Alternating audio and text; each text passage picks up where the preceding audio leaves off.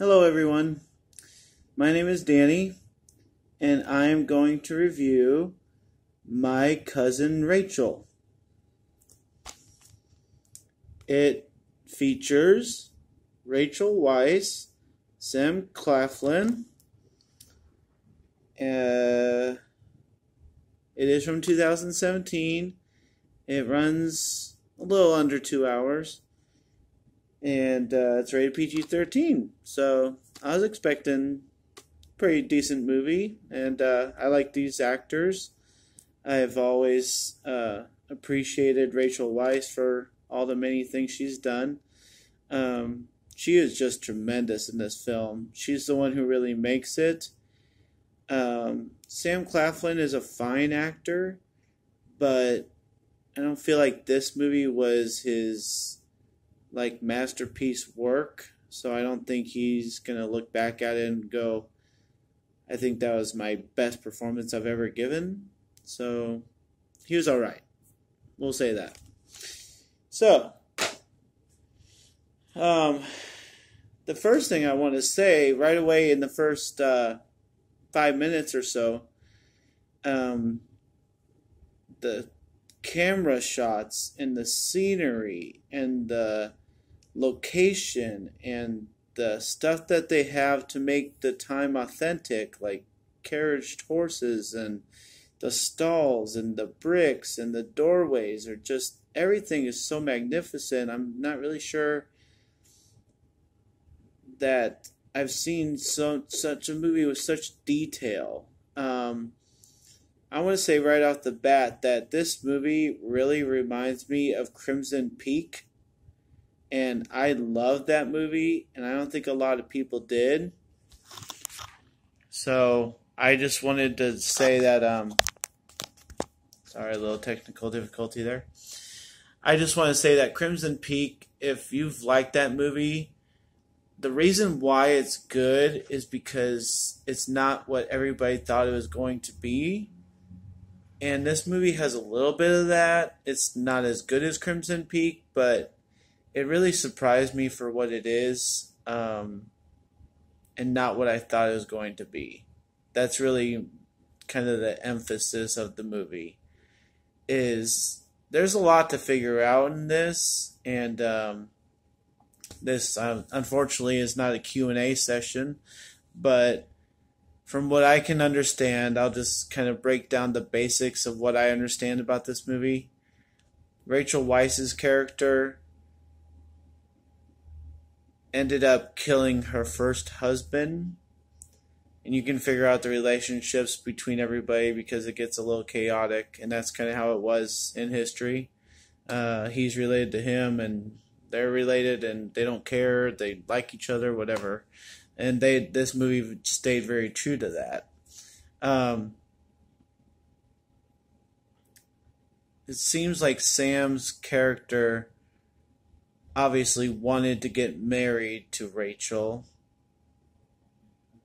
She turned him down, but she had some elaborate plan to steal his money, and I'm not sure. There's a lot of stuff that gets answered, but it doesn't elaborate, and you're left to kind of go, okay, I understand, but I think it could have explained it better. That's how I feel. I think you're going to feel the same way if you see this movie. But yeah, going back to my point is that I'm not sure exactly where this was shot. I kind of felt like it was Ireland or somewhere really authentic because the scenery is just amazing. I would love to go on vacation and see this place, and the end scene, it's very dramatic and everything. I was very much in the moment, but wherever that place is, it's just beautiful. So,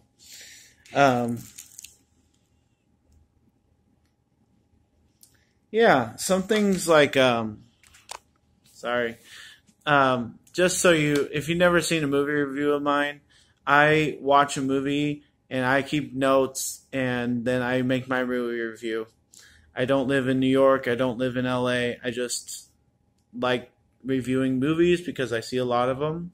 I like to keep track of everything, and I pretty much say the same things. It seems like I find out that I say the same things as the professional movie reviewers. So I think, sorry, I just have to look at my notes sometimes. But, anyways, going on. Um, I feel like the camera work here is just amazing. They have some shots, if you're not totally sidetracked and you're paying attention to every moment of the movie, there's some moments where they slow it down and you see things go in slow motion. And then there's another shot where it shows from behind a person and they're holding something, and it suggests so much. It emphasizes their feelings, it emphasizes their intent of what they want to do with that object. And that's just very powerful filmmaking. So I very much give kudos to the director for stuff like that. And the pan outs for the scenery and everything, just it's all appropriate. It's very much what I would appreciate watching, like a musical and somebody singing on a hill and you see the whole hill. They did that here to make you feel the effect of how beautiful everything is around and what's going on around them. And it speaks so much. So back to the notes. I'm sorry. I was going to say that the main character, Sam Claflin, doesn't really know how to argue, but I think it gets better as the movie goes. Like I said, his character here is very defined, and I don't know if he really got the wholeness of what he was supposed to do. So I can't fault him for that. I can only praise him for what he did do, and he very much turned in a stellar performance in this movie.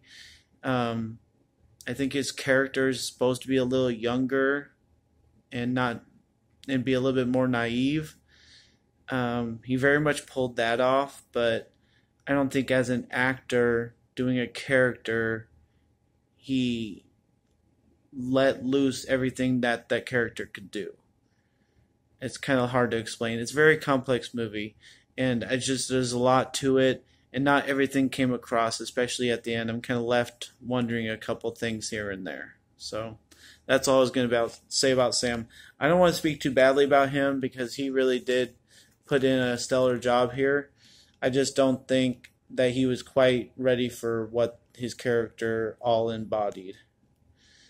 The only other thing I really wanted to say for praise is that, like I was saying earlier about candles and doorways and carriages and horses and the ribbon on the hat and stuff like that, the small stuff, it all seems so historically accurate. And a lot of movies that we've seen in the past, people are talking about the It movie that's out right now, how there's modern cars and technology in there, and people notice that.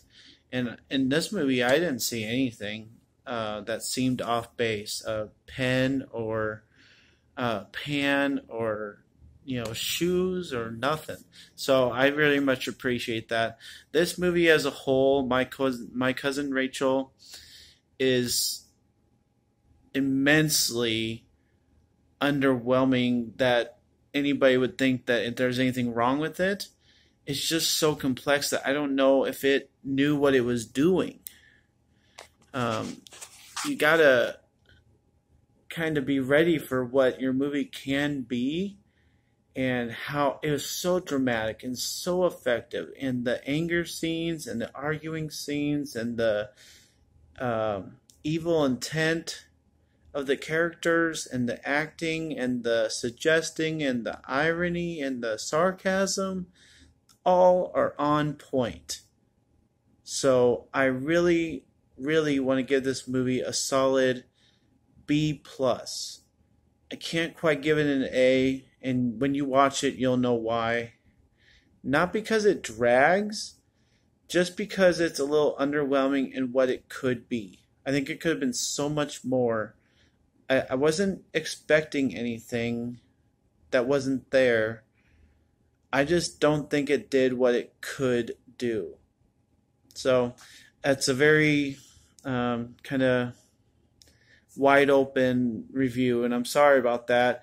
I really enjoyed the movie. That's why I want to give it a B plus, but I just can't give it any more than that. It doesn't fault itself by being in the past.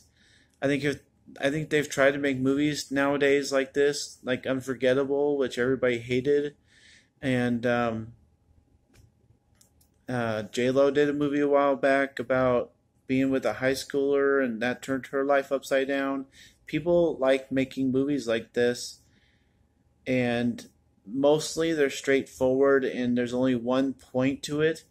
And My Cousin Rachel is not like that. It does a lot more. It has a lot to it. I just don't know if it realized what all it was trying to do, and so it could answer those questions. And so in the middle, it drags a little bit, and then it has a couple things, and you're like, oh yeah, that happened, but then it kind of contradicts itself later. So other than that, all the characters, the butler and the staff and the friend and this lawyer, you're going to really appreciate the acting job turned in. You really are. So that's my final grade is B plus. Is very